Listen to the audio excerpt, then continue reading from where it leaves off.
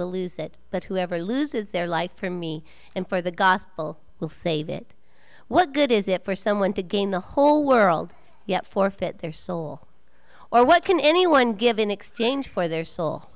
If anyone is ashamed of me and my words in this adulterous and sinful generation, the Son of Man will be ashamed of them when he comes in his Father's glory with the holy angels. So be it.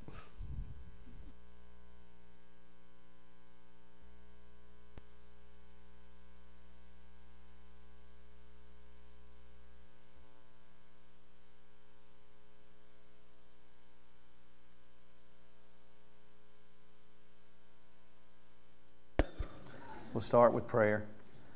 Father in heaven, we thank you so much that you would choose to love us, even when we reject you, Father, and go our own way.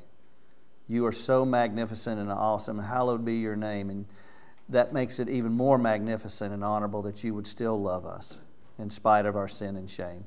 So much that you would have to send your Son, and you knew this all along, to live a life as a humble servant, giving up heaven, living here without the joys of this world and everything, to then die for us so that we would have a home in heaven if we would simply believe in the righteous work of Jesus Christ and the completed, finished work of the cross. Lord, help us to empower our lives by the Spirit to live as Jesus lived, bringing you glory and honor. May we be sanctified through and through by your Spirit and by your word. We pray these things in Jesus' name. Amen. So in your bulletins, you should have had a little insert that had some Bible verses. And I made that and gave it to you so you could refer to them as you're reading, as you're studying and everything. So if you've got them, you can pull them out. These are just some verses that mean to me, but I put them in a pattern so that you could see the promises of God and the importance of reading in His Word. 2 Corinthians 5:17 says, "Therefore, if anyone is in Christ, he is a new creation has come. The old is gone, the new is here." Romans 6:17 says, "But thanks be to God that though you used to be slaves of sin, you have come to obey from your heart the pattern of teaching that has now claimed your allegiance." Matthew 5:16 says, "In the same way let your light shine before others, that they may see your good deeds and glorify your Father in heaven." Romans 13:12, "The night is nearly over, the day is almost here. So let us put aside the deeds of darkness and put on the armor of light." James wrote, "Submit yourselves then to God, resist the devil, and he will flee from you." Hebrews 10:23 and 24, "Let us hold unswervingly to the hope we profess, for he whom promised is faithful, and let us consider how we may spur one another on towards love and good deeds." 2 Peter 1:3, "His divine power has given us everything that we need for a godly life, through our knowledge of Him who called us by His own glory and goodness." Romans 12:2, "Do not conform to the pattern of this world, but be transformed by the renewing of your mind.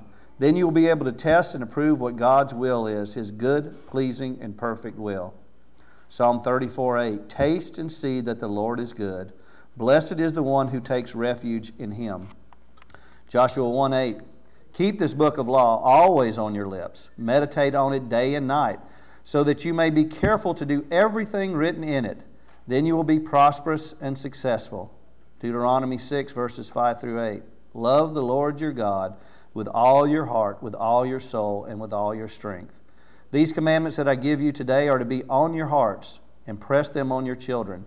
Talk about them when you sit at home and when you walk along the road, when you lie down and when you get up. Tie them as symbols on your hands and bind them on your foreheads. Write them on the door frames of your houses and on your gates." Psalm 119:16, "I delight in your decrees. I will not neglect your word." Psalm 51:10, "Create in me a pure heart, O God, and renew a steadfast spirit within me." Ezekiel 36:26, "I will give you a new heart and put a new spirit in you. I will remove from you your heart of stone and give you a heart of flesh." 1 Corinthians 15:57, "But thanks be to God, He gives us the victory through our Lord Jesus Christ." Romans 8:28, "And we know that all things God works for good to those who love Him, who have been called according to His purpose." Philippians 3:14, "I press on towards the goal to win the prize for which God has called me heavenward in Christ Jesus." Hebrews 12:1, Therefore, since we are surrounded by such a great cloud of witnesses, let us throw off everything that hinders and the sin that so easily entangles, and let us run with perseverance the race marked out for us. And then from Revelation 22, look, I am coming soon. Blessed is the one who keeps the words of the prophecy written in this scroll. Look, I am coming soon. My reward is with me, and I will give to each person according to what they have done. Just some scriptures to keep in your mind, in your heart, meditate on them. Know that God loves you. Know that Jesus' work was finished on the cross. Know that you are beloved by God. No matter what place you're in, no matter what your sin, shame is, anything else, God loves you so much that He would send His only Son to die for you so that you could have eternal life forevermore, and so that you have the power to live the holy life that He requires here on this earth. So many times that gets missed as part of the gospel. If I'm saved and I'm okay. I can continue to sin because I can't do any better. But see, that's not scriptural. Scripture says you are a new creation in Christ. All the old things are put away. You are the hands and feet of Jesus. You have an obligation to live a holy life so that others will see it and you'll draw them to Jesus Christ. Draw them heavenward to God their Father. What a wonderful, wonderful privilege and duty you've been given. Don't miss that opportunity. Otherwise, when time is over and you don't have any more breath in your lungs, will you regret not living for God? So that's why we're here as a church, to build each other up. We're given gifts so that we can build up the body of Christ, so that we can stay strong in our faith. If you read, as you're reading through the New Testament, you'll see that over and over and over again. And these letters were written within a decade of Jesus' death and resurrection. And the church was already going all over the place because we fight a spiritual battle. We need to make ourselves aware of that. And we need to fight the devil, resist him, and he will flee from us. That's not a proverb of probabilities. That's a promise of God. Because Satan's power was robbed from him when Jesus Christ laid down His life on the cross. His work was completed. It pleased God, and it atoned for our sins. That if we believe by faith in His message, and that's what we're going to talk about today a little bit, what His message is, then we are saved from the penalty of our sins. So have you been reading? I gave you a new plan if you weren't here, and if you weren't here, right here's some more copies. They're a little different than the one before because I forgot to save it. So I had to take and do a little different one. I'd saved the calendar, but I hadn't saved the bifold part. So it looks a little different. But this tells you what we're doing, and it gives you what we're reading for January. And if you notice in January so far, you're going to read through the Gospel of Mark, and then you're going to start in the book of Acts. We start in Mark because Mark is probably the first gospel record written. Acts then is the story of the church. And then you're going to see you're going to follow through that pattern. A little different than what you read in the ESV chronological reading, but very, very similar, still taking what was probably written first and presenting it that way. Mark is also the shortest gospel, so it won't take you that long, 16 days to do it. You read through the week. That's why it's called the 5 by 5 by 5. You read 5 days. There's 271 days in a normal year. There's 272 days this year, if I have my figures right. There's 270 chapters in the New Testament. Works out pretty good to read them for the 5 weekdays. But there's 2 extra, right, because of the leap year and the other one. So as you get to December, I put us reading Isaiah 53 on Christmas Eve and Psalm 23 and 24 on Christmas Day. I think you'll find that nice for what those chapters say. I'll give you a new calendar prior to each, so you'll have it. You read 5 days through the week, and then you reflect on the weekend. Pray. Think about what you've done. Take notes as you're reading, whatever you want to do to make your study more complete. And then it gives you 5 tips, like I just mentioned, on the studying and meditating and journaling and stuff, to help you in your Bible studies. 5 minutes. That's it. So no one here has an excuse. I know you probably get tired of me saying it, but that's my job, to shepherd you. If you literally compared yourself to sheep and I had sheep that weren't going and getting the nutrition that they needed, then I would do whatever I needed to prod them along to get that nutrition. There are some of you that read through completely the Bible last year, and kudos to you. We'll talk a little bit more about that in a little bit. That took about 20 minutes a day, 15, 20 minutes. So I made it a little bit easier to get your digestion in there. But that's still milk, not meat. If you want to follow and meat, I challenge you to do more. I've got a daily devotional that I gave out. If you did not get one, I have a couple more copies and I've ordered some more. Just ask me and I'll give you one. And then I'm going to challenge you guys also that read through your Bible to read it through again, and I'll tell you more about that. But so far, you should have read through Mark chapters 1 through 3. I told you Mark is probably the first gospel written. It's probably written by John Mark. For you guys that have read and studied, we know who that is. He was a cousin of Barnabas. He was the guy that Paul said, I'm not going to travel with him anymore. He's also the guy that Paul said later, except John Mark. See, we all go through these problems where we don't want to deal with each other because of our human sinful nature. But then he figured out, Paul did, and I guess John Mark did, that, hey, we're part of one body. It does me no good for my leg to be over here. I need it attached to this body, listening to this mind, so that I can walk out that door and function. John Mark was not a was not a disciple of Christ. He was a student, a fellow apostle that went around with Paul, Luke, Timothy. Okay? He probably writes from his perspective of Peter because he was a good friend of Peter's. So as you read through, take that in mind that this is probably coming from Peter's perspective. And think about the struggles that you face in your life and the major problems and struggles that Peter faced. Boy, he let his mouth get the best of him, didn't he? He wanted to jump right into things, but he didn't have the faith to withstand that. But look what he did on Pentecost with the power of the Spirit. He stood up boldly and proclaimed the gospel of Jesus Christ, and people were saved. The book is written to the Gentile audience, so you don't have to know as much of the Old Testament to understand it. Very little is quoted from the Old Testament unless it is Jesus' words being quoted.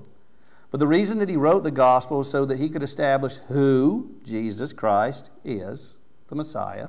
The first 8 chapters tell you that. And then what Jesus Christ did and what he teaches you as his believers and followers, the last 8 chapters. It's written to the Gentile world that has accepted, they didn't have all this background knowledge of the coming Messiah, but they saw the miracles, the mighty deeds of God done by the power of the Spirit, and they said, this man must be the Son of God. Remember the Roman soldier at the crucifixion that said that? This is the audience who Mark is written to. So if you read, I'm going to quickly go through some things from the first 3 chapters. Mark 1:1 says, the beginning of the good news about Jesus the Messiah, the Son of God. Now, if you're reading NLT, the NLT doesn't say anything about the beginning. It just says this is the good news. That's where, if you're reading and studying more, you might want to read some other Bible translations. You might want to look back at the root words to see the beginning, because NLT leaves that out. The reason it's the beginning is because here's the continuation, the hands and feet of Jesus Christ. When he left us with his work of ministry to a lost world. So if you don't get the beginning, you're not going to see the path that we take to the end. And then if you don't minister to your children and to their children and so forth, are you going to lead them to Jesus Christ? Now, yes, there's calling and election and everything, and I don't want to get too far off that, but you still wouldn't have done your part. God's still sovereign. He'll save, and you don't have to worry about that. Those things are bigger topics, but he still called you to be his hands and feet. In verse 15 it says, the time has come, he said. The kingdom of God has come near. Repent and believe the good news. In verse 17, come follow me. Forsaking everything else, leaving everything else behind, come and follow me. And I will send you out to fish for people. Notice verse 18. At once they left their nets and followed him. As you read along, you'll understand that Jesus doesn't let you make excuses. He calls you to immediately follow Him. If you don't, then you're saying that other reason that you're not is more important than the reason that He's given you, the reason that He laid down His life to save you. In Mark 1:27, the people were all so amazed that they asked each other, "What is this, a new teaching and with authority? He even gives orders to impure spirits and they obey Him."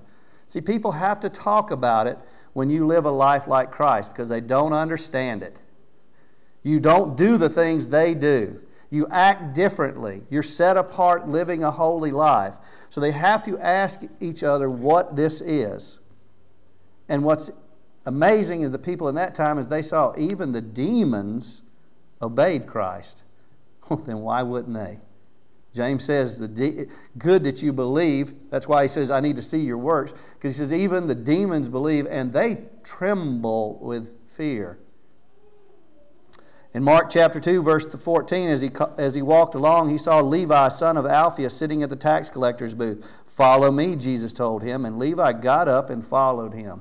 There's your rotten sinner. If you say, I'm not good enough, I've done these things, God can't use me, here's your answer to that. Levi, Matthew, left his tax booth. He left his wealth. He left the security of the Roman Empire and traded it for a death sentence. He abandoned the people that reigned over him. He left the money behind and said, I'll follow Jesus, and he did it immediately. In chapter 3, verse 20 and 21, then Jesus entered a house, and again a crowd gathered so that he and his disciples were not even able to eat. When his family heard about this, they went to take charge of him, for they said, he is out of his mind. I guess when you're so excited about doing God's work that you can't even eat, see, even your brothers and sisters will say you've gone nuts. But that's okay. I don't mind being in that position. If I'm so excited that I forget to eat, then I think I'm on the right path. In verse 31 to 35, this is Jesus' answer to the people's lack of faith. Then Jesus' mothers and brothers arrived. Standing outside, they sent someone in to call him. A crowd was sitting around him, and they told him, your mother and brothers are outside looking for you. Now, don't take Scripture out of context. Jesus wasn't against his mother and brother. And see, it gives you a perfect opportunity to talk to other people because, Jesus was disloyal to his own family members. He didn't take pride in them. No, that's not what it's saying. It's using an example. Spiritually, your brothers and sisters that are bound together in Jesus Christ are even more important than your physical bloodlines because that's eternal. So he goes on to say, who are my mother and my brothers? Then he looked at those seated in a circle around him and said, here are my mothers and my brothers. Whoever does God's will is my brother and sister and mother.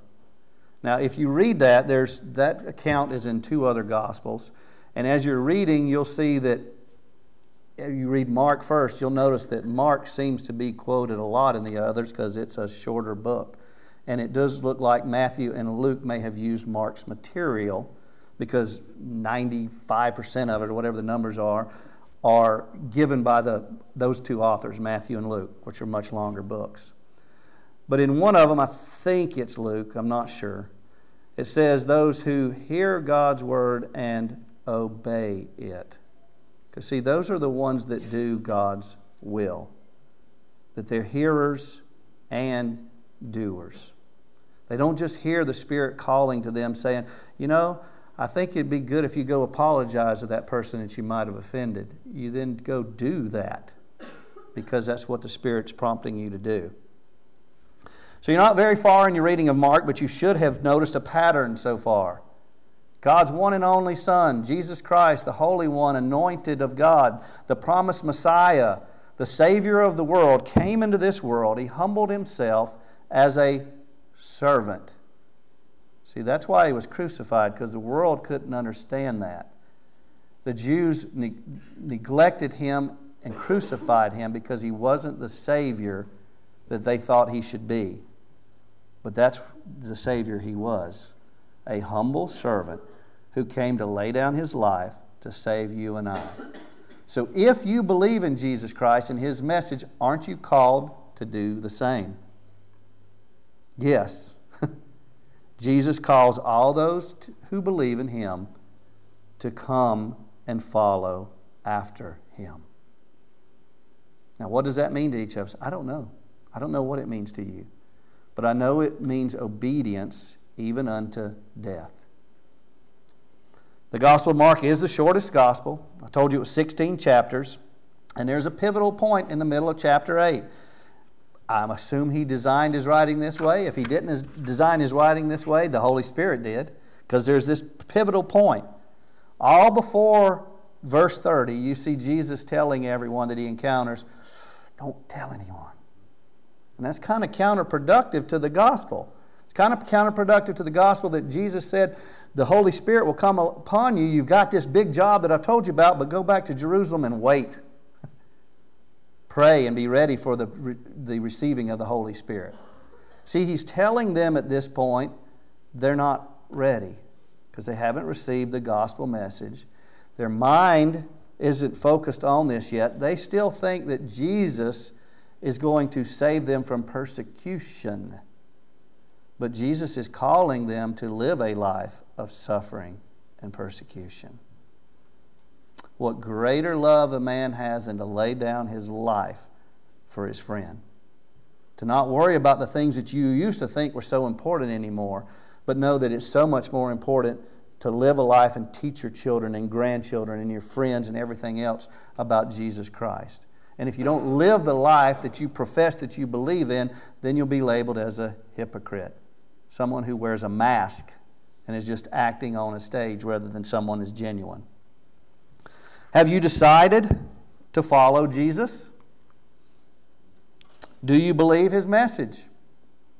All of it, not parts of it. Because Jesus is clear, you're either for Him or you're against Him. You either believe or you don't believe. Then you get to the second half, and remember to look at that through Peter's perspective, because Peter's been taught all this and been told to stay quiet also. And then in the second half, he's told to be bold, but yet he puts his foot in his mouth so many times, right? In Mark 18:27, you'll start reading this. Jesus and his disciples went on to the villages around Caesarea Philippi. On the way, he asked them, who do people say I am? You're getting to this question. They replied, that would be his disciples and those following him around.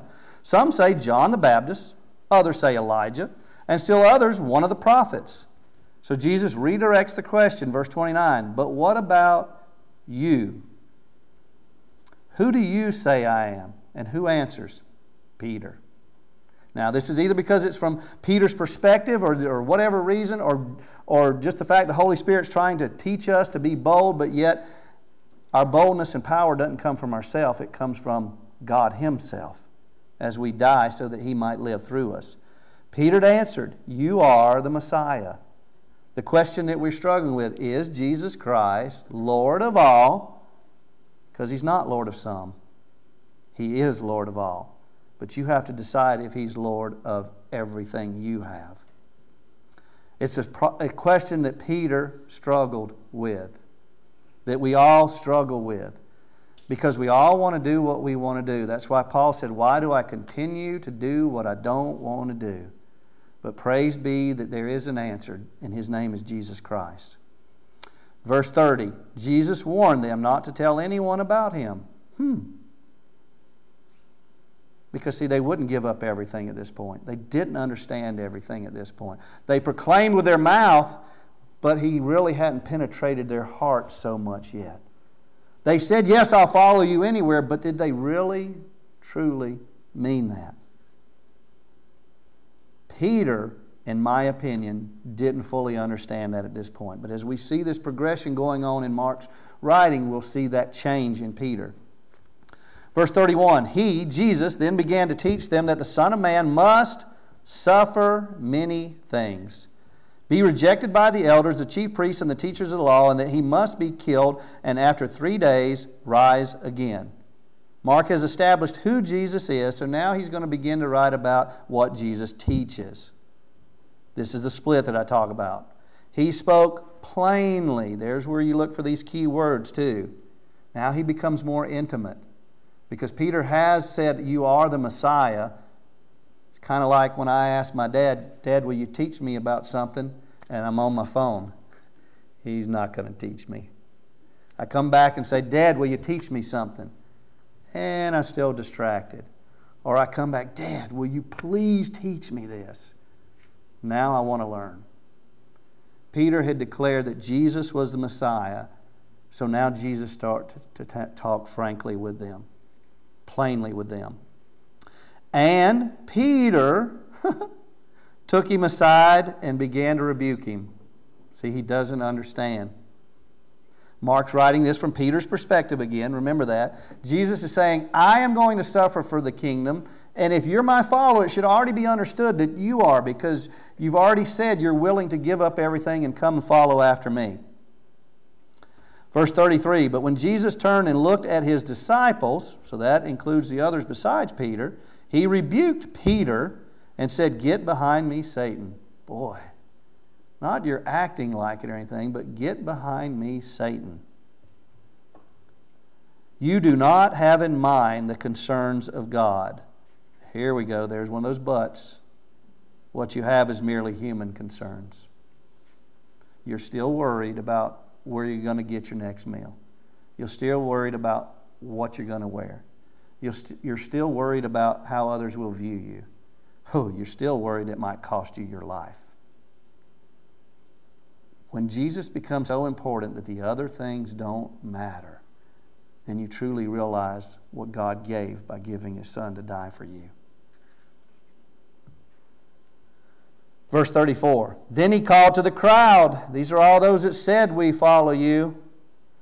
They called to Him along with His disciples and said, whoever wants to be my disciple must deny themselves, take up their cross, and follow me. That's Jesus' next words. This is to everyone who says, I want some of this about Jesus. It sounds like a good thing. And Jesus says, really?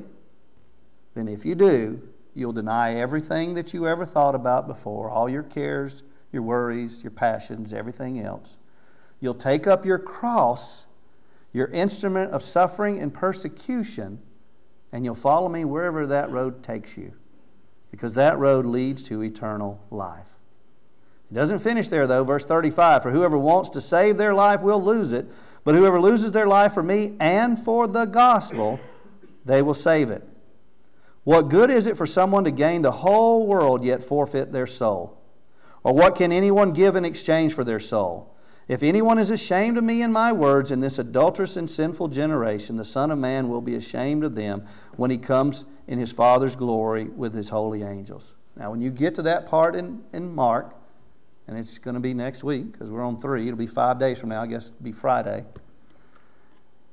Think about the shift in Jesus' words from here on. Are you really listening to His teachings and you're really going to follow Him from this point on? Because Mark has set up who He is, and Jesus has said, if you don't love me this much, then you're not truly mine.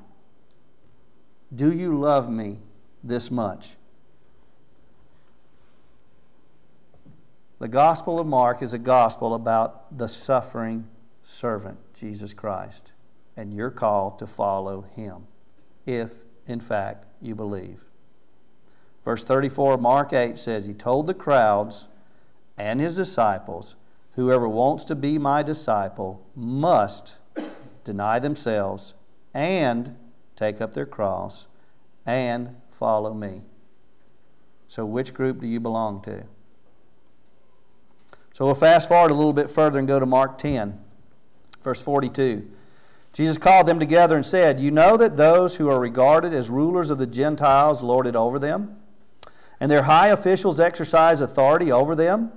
Not so with you. This is a little more intimate teaching to His disciples.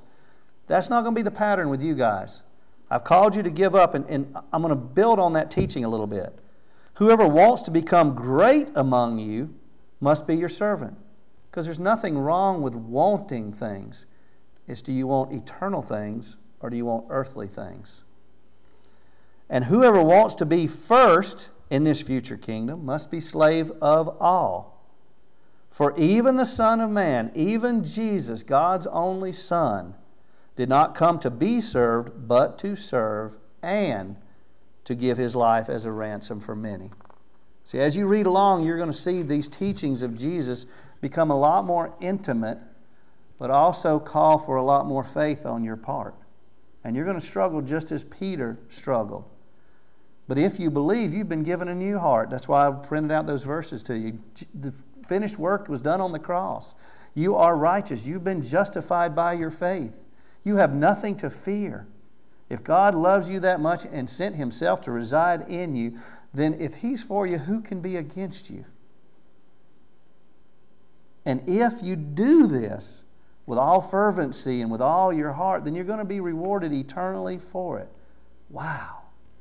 What a great gospel this is.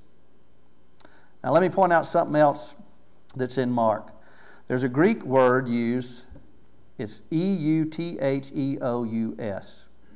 Eutheos. It means immediately. That's how it's translated most times. Did you notice that in your reading so far?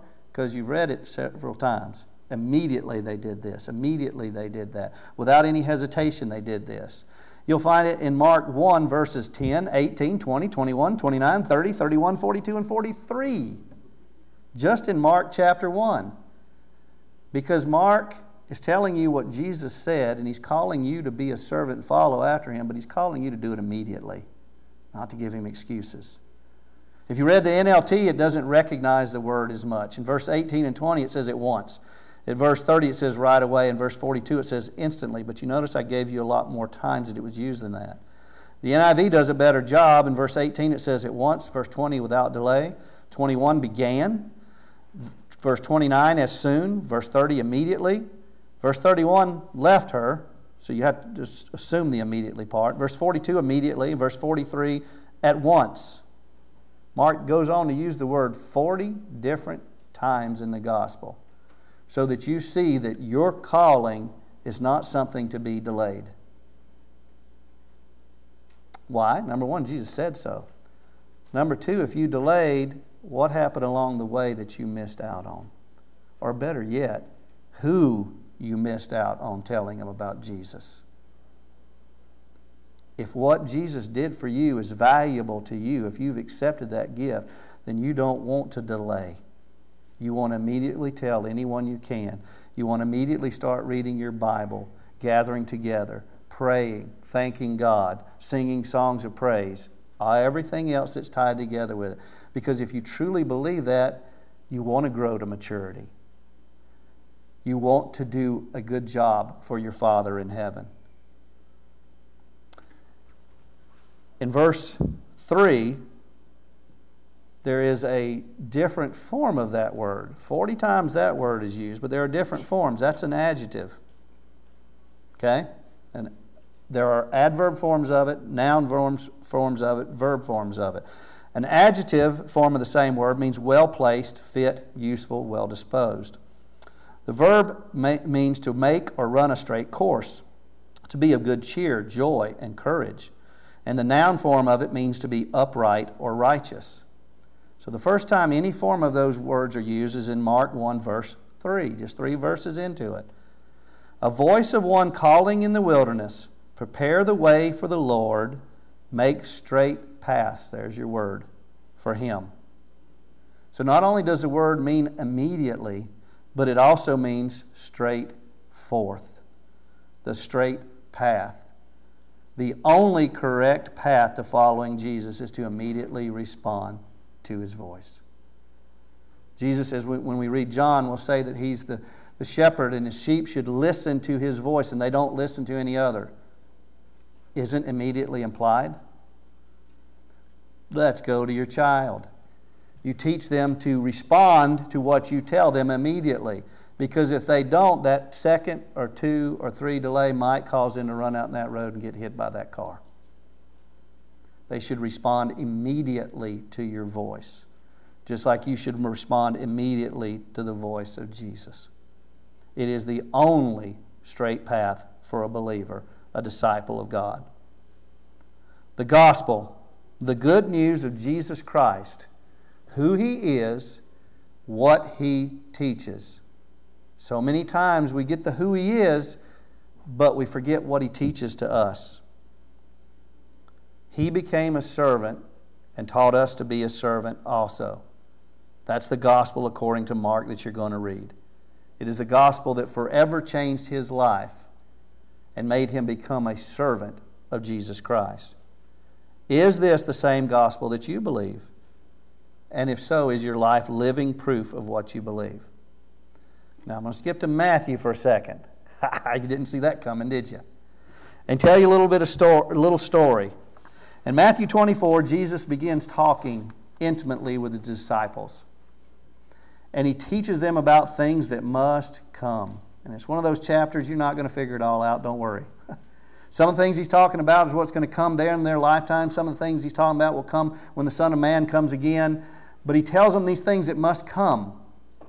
Kind of like when you're reading Revelation. You don't have to figure it all out again. We know these things might come, kind of like that movie. So we need to have faith when those days come, because you don't know what you're going to do. But Jesus tells all these things, and in verse 25, he starts telling some parables to give further teaching illustrations on that. He tells a parable about 10 virgins who have been invited to a wedding feast. You know the story.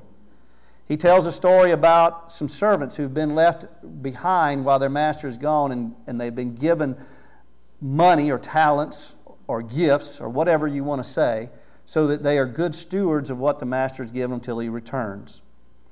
And then the chapter finishes with the Son of Man returning and separating goats out of his sheep pasture. Let me put it that way. Because all this time there have been plenty of goats in the sheep pasture. Goats aren't really sheep. They may baa, they may do whatever, but they're not sheep. They don't have the same DNA. Sheep are a new creation in Jesus Christ.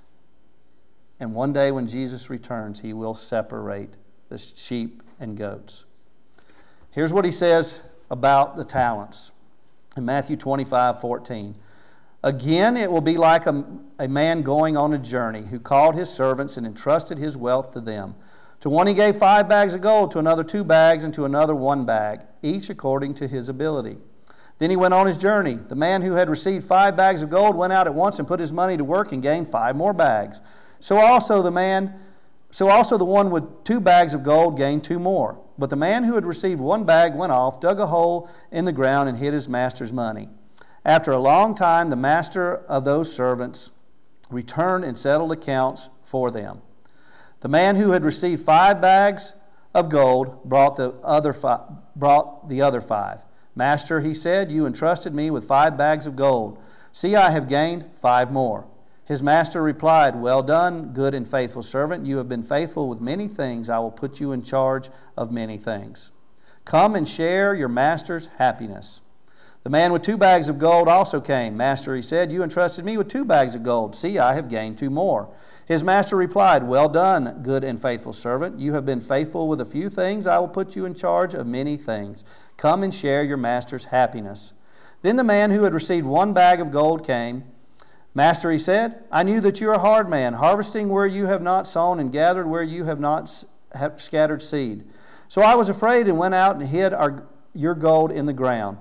See, here is what belongs to you. His master replied, you wicked, lazy servant. So you knew that I harvest where I have not sown and gather where I have not scattered seed. Well then, you should have put my money on deposit with the bankers, so that when I returned I would have received it back with interest. So take the bag of gold from him and give it to the one who has 10 bags. For whoever has been given more, and they will have an abundance. Whoever does not have, even what they have will be taken from them. And throw that worthless servant outside into the darkness, where there'll be weeping and gnashing of teeth. Matthew chapter 25 has 46 verses. Smack dab in the middle of that would be verse 23, right? Well done, my good and faithful servant. If you didn't notice, that was the response to the man with 2 bags who gained 2 more bags. Verse 21 was the response to the one who did 5 bags and gained 5 more bags. Verse 21 and verse 23 are identical verses, word for word. His master replied, well done, good and faithful servant. You have been faithful with a few things. I will put you in charge of many things. What a fabulous promise and teaching to hold on to Jesus. If you're faithful, He'll give you more. But look at the next part of that verse. We forget that one sometimes. Come and share your master's happiness. Not only will you get eternal rewards if you build up them here and now, but you will share in God's happiness for a job well done. Wow. He's happy with what you have done with your life. You ever noticed the top 10 thing? David Letterman used to do that. I don't know if he still does. Top 10 reasons or however many tops ones he does. He gives top 10 things, or however, like I said, it might be 5. I don't know how many it is. I gave you top 10 reasons to become a good servant and not to delay. Number 1, God entrusts people with what He gives them in this life. Number 2, He always gives what we need to do His work. Number 3, He gives differently to different people, but expects them to be good stewards of what He's given them. Number 4, some do not use wisely what God has entrusted to them, even if it doesn't seem like much. 5, servants are called to do the work of the master, not their own, for they have been purchased, they are owned. Number 6, God rewards those who are good stewards of what He has entrusted to them. Number 7, the harder you work for the kingdom, the more treasures you'll build up. Number 8, everyone will give an account to the master. Number 9, there are serious consequences for not taking seriously the job that God has entrusted you. Number 10, and I think maybe you saw this from this passage, there will be weeping and gnashing of teeth for those who don't expect it. I don't know about you, but that's just 10 reasons to immediately deny yourself, take up your cross, and follow after Him. I don't know about you again, but I live to hear, well done, my good and faithful servant. And to know that I can come into His happiness with the job that I've done. Revelation 22, verse 7 and 12, you had them on your sheet, says, Look, I am coming soon. Blessed is the one who keeps the words of the prophecy written in this scroll. Verse 12, Look, I am coming soon. My reward is with me, and I will give to each person according to what they have done. So now I got a question for you. Who read their Bible through with us in 2019?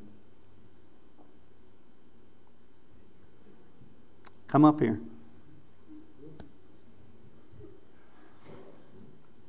For you that are a little behind, you can finish.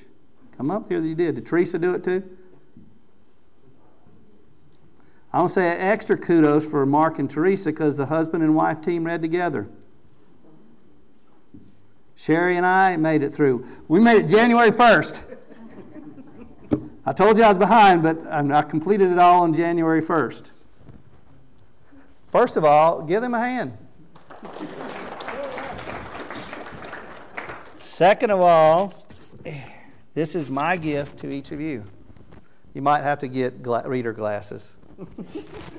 I don't know what the typeset is.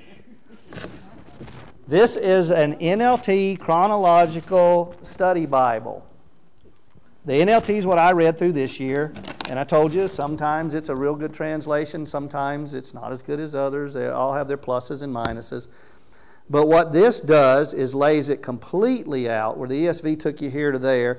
If you find, for example, the passage on Mark, then you'll have the Luke and Matthew passage right side by side. Now let me see if I can find it. It's harder to go to a certain text in this.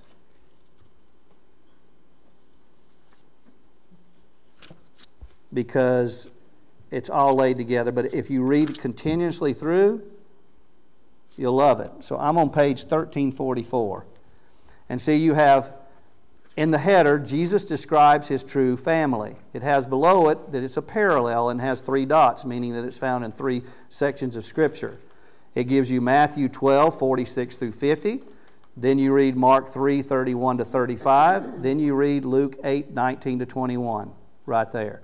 And then you'll see that afterwards in teaching, the next thing that Jesus taught, which we'll read Monday, is the parable of the 4 soils. and that is found in 3 different ones. So if you want a true chronological Bible, it reads right through, and then it gives you commentary and stuff at the bottom. So my gift for a job well done.